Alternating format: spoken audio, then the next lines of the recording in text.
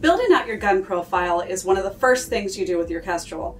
And it also means that any mistakes that you put into your gun profile are going to be much larger when you get out to extreme long ranges. So it's critical to make sure that the information you put in is accurate. Press the center button to go into your gun and start to scroll down.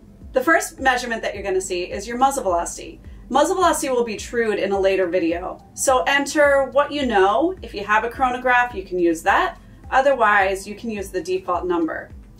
You're going to enter in your drag model, your BC, your bullet weight, bullet diameter, zero range, and the BH. This is one that people mess up a lot. So this is the one we're focused on. Your bore height is the center of the bore to the center of the scope. You can measure it out.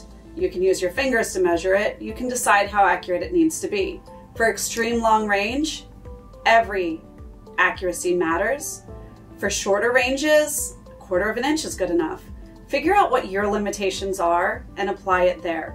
But it's just critical that you know that bore height is center of the bore to center of the scope and not your ring height.